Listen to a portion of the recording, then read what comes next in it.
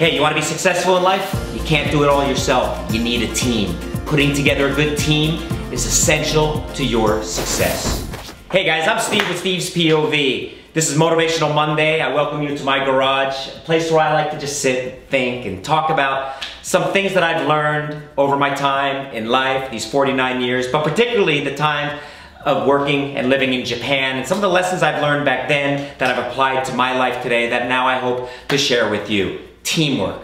Teamwork. When I grew up and on the East Coast, I talk about it all the time, and I went to the University of Wisconsin, I started studying business. At that time, I speak about it a lot. Japan's economy was on its way to being the #1 in the entire world. Japan is #1. All of these books were being published. I was fascinated. One of the things we spoke about in business school all the time was the concept of teamwork. I understand team. We all understand team. Football teams, baseball teams, basketball teams. We understand what a team is. But I never really thought about teamwork in the sense of a work environment. What we talked about all the time back then is why Japanese work in groups very, very well. And all of a sudden I noticed at that time in business schools became a big focus on working well in groups, working well together, not individually. In America, we grew up being individuals. We express our individuals, we do things ourselves, we're created by ourselves. In Japan, much more of a group concept in everything you do. Everybody's very equal. They talk about the screw that sticks out gets hammered back down, or the nail that sticks out gets hammered back down.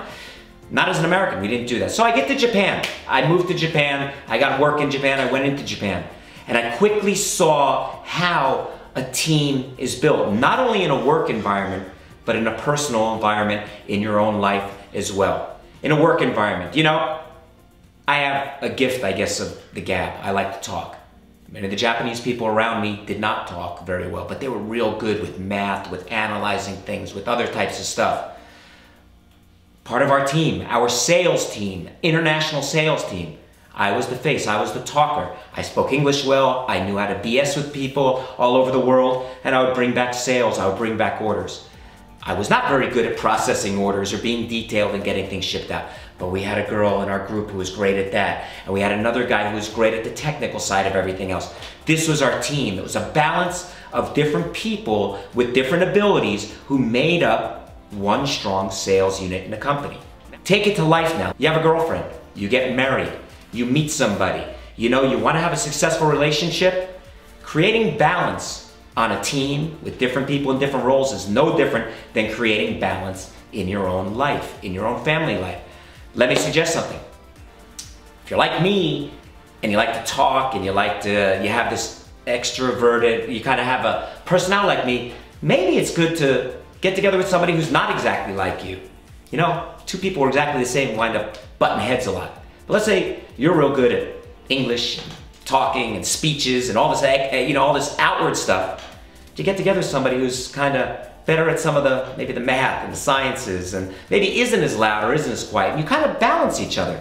What you're good at, that person maybe isn't as good at. What that person's good at. And somehow, those things all mesh together and you have a great team at home too. And hopefully as you raise kids and they learn and they gain a little bit from both of you, now you have a new teammate, part of your team, who kind of bridges the gap between both of you. Maybe a little closer to one than the other in some ways, but again, that's the interesting part of building a team. Everybody's different, taking all those little elements, adding them together, taking everybody's abilities, adding them all together into one total, hopefully successful team story. I think one important thing to understand about a team is that everybody is different. Everybody has different skills. Doesn't make one person better or worse. You know, somebody's maybe better at this, doesn't mean that that person, you know, is bad at that. It's not a good and a bad. It's not that this person's better and this person's not.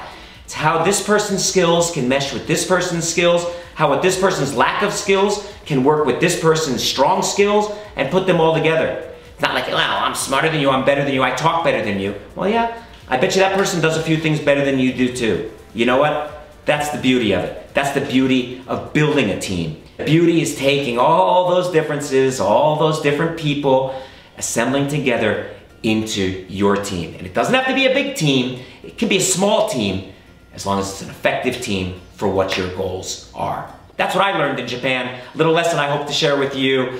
These are lessons from life, things that I learned in Japan, being a dad, being married, raising a family, and I hope that some of these things I'm sharing with you benefit you.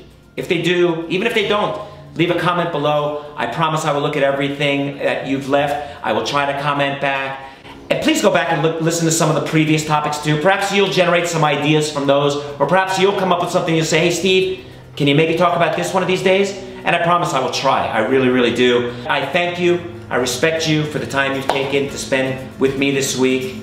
Thumbs up, stay positive, and until next week, Hibi Zenshin. Look it up, I talked about it in last week's video. Thumbs up.